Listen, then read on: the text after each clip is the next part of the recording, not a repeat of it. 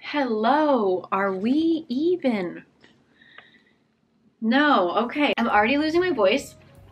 So, welcome to another video, another monthly wrap up. Here's the thing about February. I always consider it such a short month, but realistically it's only 2 to 3 days shorter than everyone else. But I just feel like February goes by in the blink of an eye. So I was thinking, kind of in the middle of February, I really hadn't read that much, and I was thinking like, man, this monthly wrap-up is gonna be really short.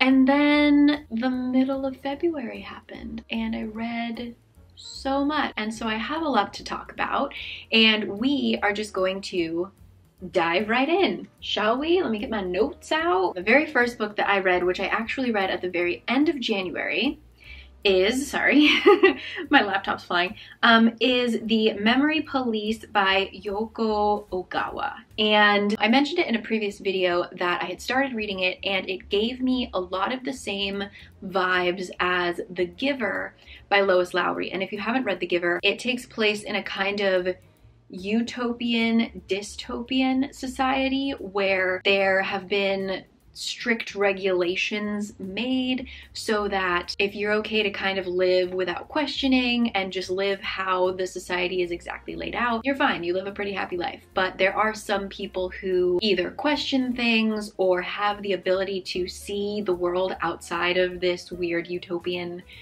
frame. The Memory Police felt very much like The Giver. That was a horrible summary of what The Giver is, but The Memory Police actually takes place in a town where things just kind of disappear. So for example, coffee. You wake up one day and you're like, something doesn't feel right. And throughout the day you realize that people are throwing out their coffee makers, and you need to get rid of any book about coffee, any coffee cups, coffee makers, any coffee beans, coffee trees, stuff like that.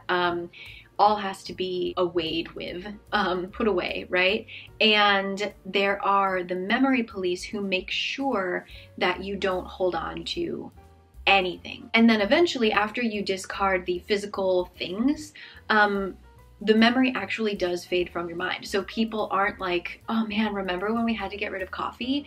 They genuinely just don't remember coffee. Like the word, it means nothing to them, so on and so forth. Of course, there are a couple people who do, for some reason, their brains don't work as the memory police would like them to, so they do remember things. And so the memory police kind of whisk them away. And so our main girl is a writer, and her father had passed away and her mother was taken by the memory police. And she forgets things, as one should. We're basically just following her through this particular time in her life where things start to disappear, and she has a few friends that do remember things, and so she's kind of harboring them. I was really into it for the first 3/4 of the book, and then it kind of becomes a little meta because as they're forgetting more and more things, not only physical things, but they kind of forget certain emotions. Like they forget to care, they forget to give a shit, because people aren't sitting around being angry that they're forgetting things, they're forgetting that they're forgetting things. So there's no reason for them to kind of rebel or whatever. So as the book kind of reaches a certain point, our narrator, when in my brain, as the person who does remember all these things, like I'm witnessing her forgetting all this stuff, the reader is like, girl, be pissed, like rise up, do something, run away. But she doesn't, because she doesn't think about that. So the ending wasn't really what I wanted it to be, because I'm the kind of person that likes resolution and justice, and I want the good people to win. But the book just kind of follows the trajectory of the story, and it just becomes kind of this less and less and less, and that's how it ends. I enjoyed reading 3/4 of it, and then I understand why it ended the way that it did, and I appreciate the work as a whole. It wasn't like the best read, if that makes sense. Yeah, that's kind of what it is. I think it's a great work of literature, but as far as like an exciting book to read, if you're the kind of person that likes to have resolution and stuff, not so much. But I would still recommend it, especially if you did like The Giver by Lois Lowry. lots of similar vibes. So yes, that was the Memory Police. Next up, I'm not going to talk about them because I made an entire separate video about it, but I did read From Blood and Ash and Kingdom of Flesh and Fire by Jennifer Armentrout. I went into this thinking that it was going to be a fantasy. Jennifer Armentrout is in fact a very well-known romance writer, which I did not know. This really was a romance with like a fantasy background kind of going on. I said in my video, which you can watch up here, I said that I was probably going to read the third one because I thought that this was a trilogy and I just want to know how it ends. I'm that kind of person when it comes to a series. But I was notified in the comments that this is planned to be a 6-book series, and I cannot imagine how she's gonna string this story along. So I'm probably not going to continue the series. It's a 6-book series.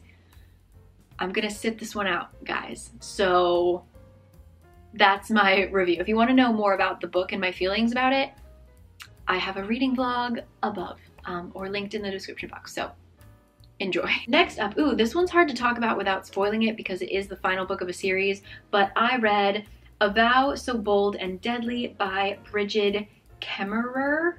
And this is part of the, I think it's called the Curse Breakers series. First book is A Curse So Dark and Lonely. If you want to know about this series, I talk about it in my All the YA Books I Read in 2020 video, which you can find up there. Here's the thing, you know, it resolved things. It ended the series. At the end of the day, the main conflict in the series just wasn't strong enough for me. It wasn't believable. And I think she was trying to kind of pull on like themes of dealing with PTSD and stuff like that, but it wasn't super convincing. I wanted to like the characters, but I was getting so pissed because I was like, if you guys literally just sat down and talked, everything would be resolved and we wouldn't have a trilogy. We would have, you know, it could have been a duology. It was whatever. It was a ride that I went on and I didn't hate it. I didn't love it.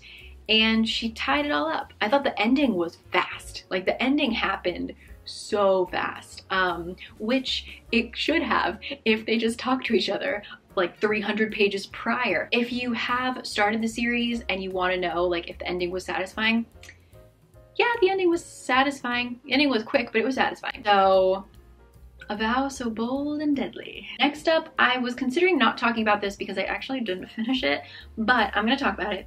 I read Dead Wake by Erik Larson, and this got on my radar thanks to Noelle Gallagher, and I trust her. And I did like A Devil in the White City, which I talk about in my true crime book recommendations up there. I know that I like his writing style. I think that Erik Larson's really good at writing kind of nonfiction, like a more dramatized nonfiction.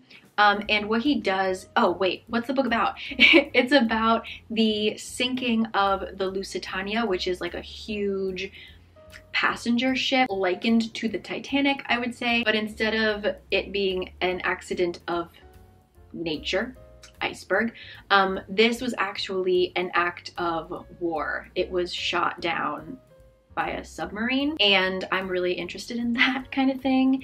Actually, I remember, I hope this doesn't taint your image of me, but I was like a super morbid kid, and I remember they had all these books that were like diaries of girls going through certain historic moments in time, and there was one where a girl was on the Titanic, and I remember skimming the book until I got to the part where the Titanic was sinking.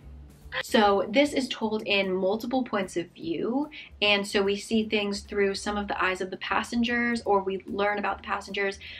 We learn about the captain of the ship, the president at the time, Woodrow Wilson, and the captain of the submarine. I've only read about half of it, but he's so good at giving you facts, especially about things that I'm not super interested in, like the engineering of like how a submarine works, or like how the hierarchy within a submarine works, or like the, I don't know, certain rules of war, stuff like that, like war etiquette, I guess. Things that I wouldn't normally think that I'm interested in. He explains it in a way that I was so drawn in, and now I know so much about submarines. I'm so terrified of submarines in general, but now I know a lot about them. They're still terrifying. If you're looking for another work of nonfiction that is kind of about history, politics, wartime stuff, really interesting. The Dead Wake. Okay, this next one is a little difficult to talk about because I'm still kind of processing my feelings about it. It is Nevernight by J. Kristoff. I forget what video it was, but Cindy reviewed it and she said the words My Chemical Romance. And I think that she was meaning it to be kind of a negative thing, but literally when people say anything about MCR, the sentence becomes like, My Chemical Romance. I heard MCR, I was like, putting this on hold. So it finally came in, and here's what it's about. So I think the society is supposed to be kind of based off of Rome. That's not important at all. But basically our main girl, her father was a very high-ranking person in the military, and we learn that he tried to kind of stage a coup and tried to overthrow the emperor or counselor or whatever he is. As a result, he was killed for treason. He was publicly executed. Then her mother was whisked off to this prison with her baby brother, and she was also going to be killed. She wasn't going to be thrown in jail. They were going to be nice, you know, and just drown her. And she ends up escaping and finds shelter with this guy who is training her to become a blade. In the society that she was born into, they worship this church of light because they live in this place where there are 3 suns and there's like never night. And then there's the opposing church, which is they worship the mother and the night, right? She is training to become a blade of the Church of Night, I guess. Her goal in life is just to become this badass assassin, and she's gonna kill all the people who killed her father and ruined her family. And so she's been training for like 6 years to become this super deadly assassin, and then she gets sent off for her final task, which is to go to this school, which essentially kind of narrows you down, like America's Next Top Blade. And they have to take all these classes and pass all these tests, and eventually only 4 are picked to become this thing that she wants to become. Overall, like, it had all the ingredients of things that I'm interested in when it comes to a young adult fantasy. On the surface, like if I just really quickly think about it, it was fine. The thing that bothered me, without going into too many specifics, I have something in my eye. How do I explain this without sounding problematic? Most of the fantasy, specifically fantasy, but honestly like every book that I've been reading recently, most of the books that I read are written by either female or gender non-conforming authors. And I don't really think about that too much. Hopefully when I'm reading, I try to forget who the author is, right? I should just be reading the story. So I didn't give much thought to it. But this book, something about it, I can't really explain it that well, but I was just hyper aware that this was written by a man. Even though the main character is a teenage girl, it felt like a man writing a teenage girl, if that makes sense. Again, I can't explain this really well. Even like there were a couple sex scenes, like intimate scenes, even that I was like hyper aware that like this was really written from a male perspective. And when I read from like a female perspective, I don't necessarily think about that.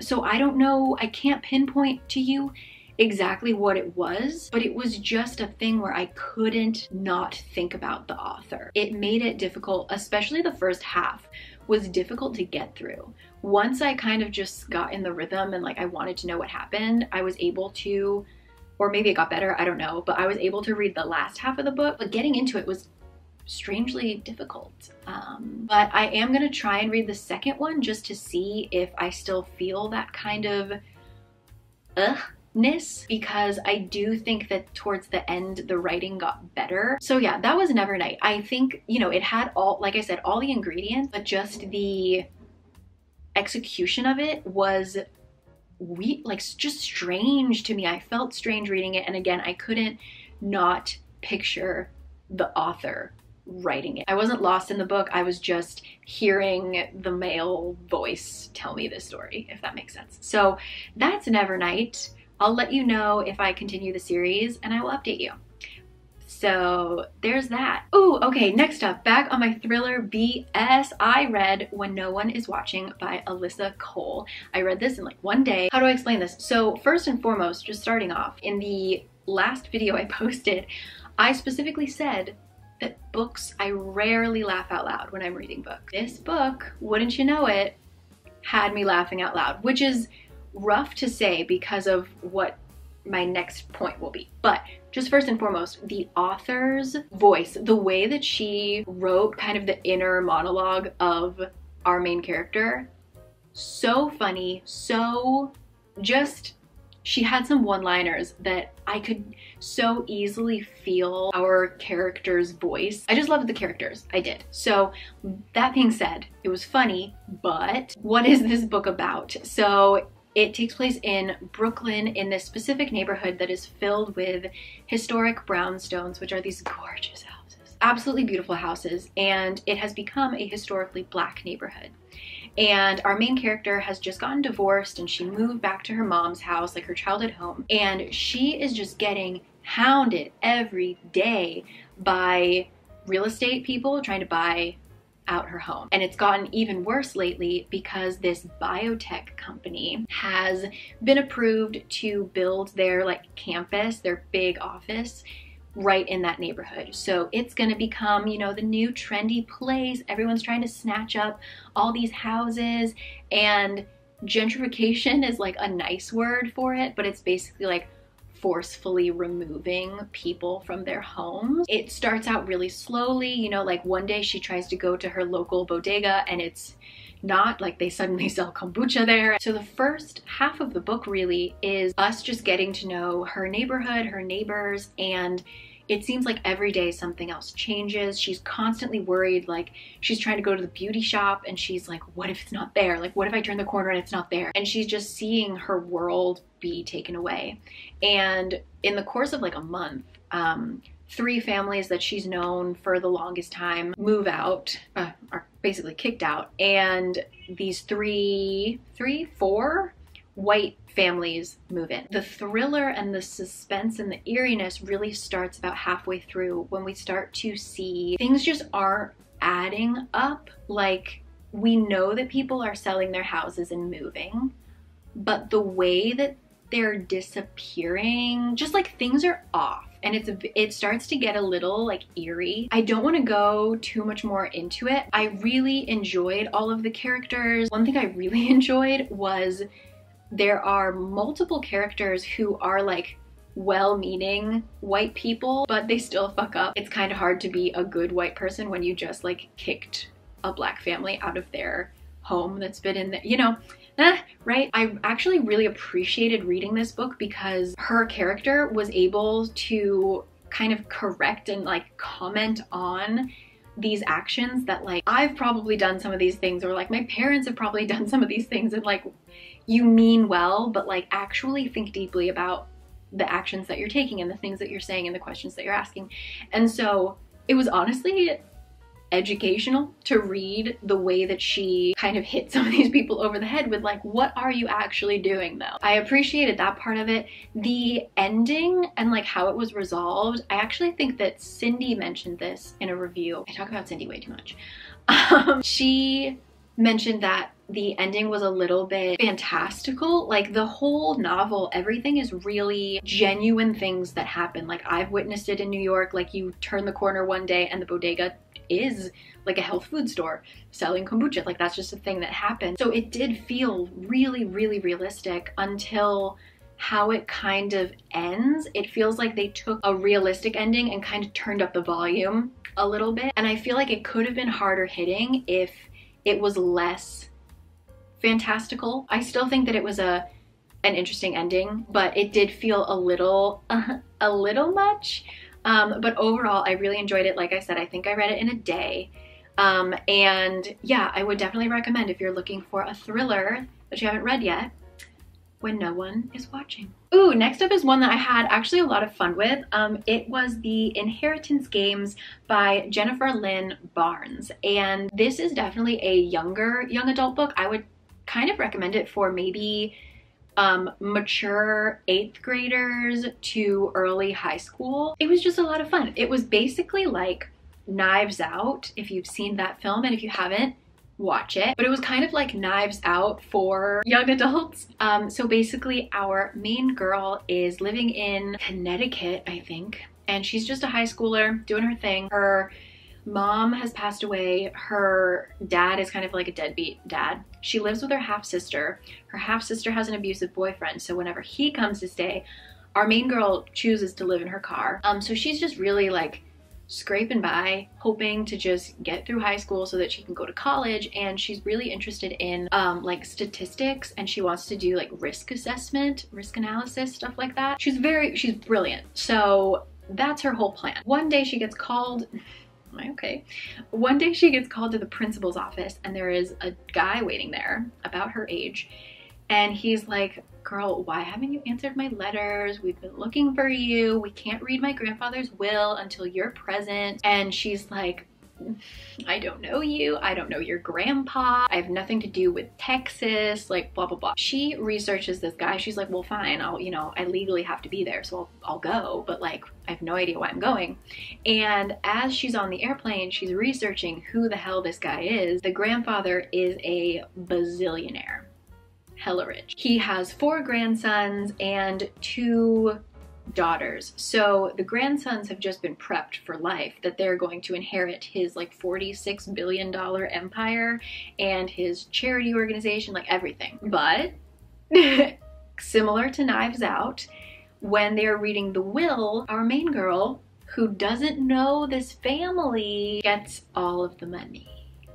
So she's like a 17-year-old, and she has $46 billion at her disposal. And the only catch is that in order to keep the money, she has to live in the house, this manor, for 1 year. And if she doesn't, she kind of forfeits the money. Obviously it's weird. She's like, well, I'm not gonna say no, but you know, this is strange. I do not know why I have been picked. We soon learn that the grandfather loves puzzles. He loves games. And so ever since they were little, he's like trained his grandsons to do all these scavenger hunts, and like there's all these weird keys in the house and like secret passageways and all this stuff. They slowly realize that like, wait a second, this is grandpa's last game. And like for some reason this girl is a piece of it. And she wants to know too, obviously. So she's a part of this like scavenger hunt of figuring out what is her connection to this, why is she getting all of this money, etc. Obviously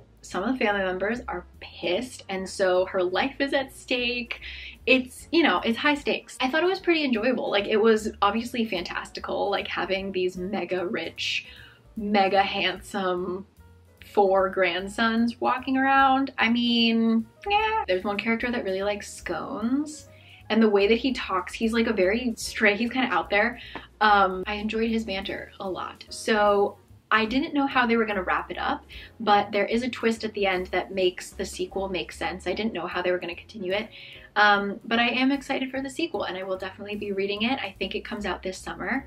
So yeah, if you're looking for a like easy read, not really a thriller, but sort of this young adult mystery, lots of like piecing together clues and running through secret passages and stuff like that. The Inheritance Game was a good time, and I think it's gonna be made into a TV show. So there it is, there you go. Whew. Okay, we're gonna talk about it. A Court of Silver Flames. I did read it. In fact, I read it in one day. I read for 8 hours. Which is part of why I'm in a reading slump right now. But yeah, how do I talk about this book? I might spoil it a little bit, just a tiny bit. So if you don't want to know anything about this book, skip to this point. Okay? This is the 5th book of the A Court of Thorns and Roses series. Right off the bat, I have an issue because I don't think it should have been number 5 in this series. I think that it would have been better served to completely separate it and have it kind of be a series that runs alongside, like a sister series kind of that runs alongside. To have it be counted as a 5th book in this series feels a little bit strange because the plot to me was basically there to kind of move Nesta's growth along. I felt like it was a little bit weaker than all the other books as far as like things going on. And some people will argue that ACOTAR in general, the plot is weak. So, but this one in particular was definitely really hyper focused on Nesta and Cassian, to the point where I felt like the plot was just really convenient in order to make certain things happen with Nesta. So for example, and this is the thing that I think might be a little bit of a spoiler, is that Feyre is pregnant, which is why she's not very present in the book. I found that to be super strange because at the end of whatever most recent book, she was very adamant about how she wanted to wait to have kids because she wanted, you know, she was like 20 years old and she wanted to live her life. She has wings, man. Like she wants to like fly around and experience life, and she's immortal, so she's got plenty of time. And so for her to like a year later be pregnant, I was kind of like, but it needed to happen for the plot to go the way that Sarah J. Maas wanted it to. I just felt like the plot was really just made up in order for Nesta to go through her thing. That being said, if you do like being in that world, which I do, it was 800 pages of being back in that world, and it made me want to start doing breathing exercises. And I started doing a lot more calisthenics, I would say. I did some balancing exercises after reading this because a lot of it is just her training and becoming physically strong. It depends on what you wanted from this book, really. So overall, I was fine with it. I think she did mention that this was like her spiciest book ever, and she has a tendency to use 3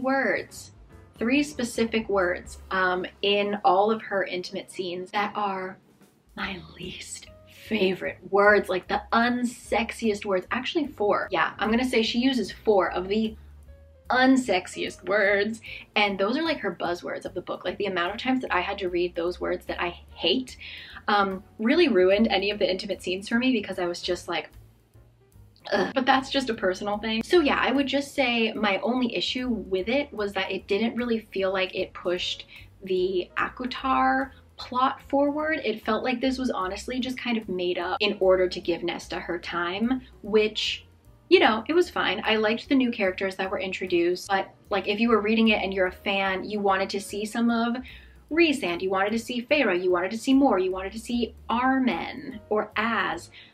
They're not present as much as I kind of thought that they would be, and it makes sense that they aren't, but yeah, that was just my hot take. I obviously didn't mind it because I read it in one sitting. I would just say if it was marketed more as like a separate thing rather than a continuation of the plot, I would have understood it more, but I was just going into it expecting a little bit more plot, and I just kind of got a focus on Nesta kind of thing. So overall, like, it was fine. It was fine. Not my fave, I would say. That's that.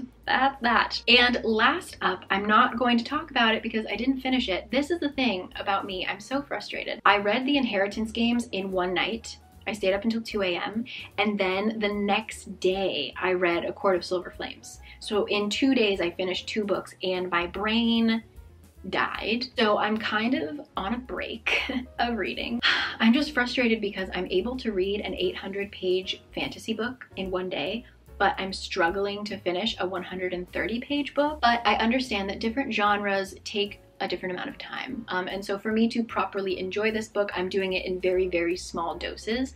But I am working on reading On Earth We're Briefly Gorgeous by Ocean Vuong. And I don't know if like the plot is going to change because I'm really only on like page 50. Every single page I have highlighted a phrase at least, because the way that he describes certain things or like picks up on certain details in life are brand new and unlike I've ever heard them described before, which I love.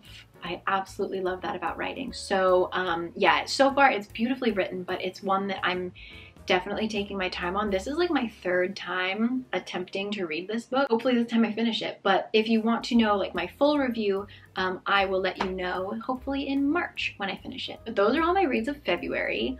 like I said, I'm in a little bit of a reading slump because I just kind of read, like in that 1 week, I just read so much. And so my brain is kind of like, let's stop.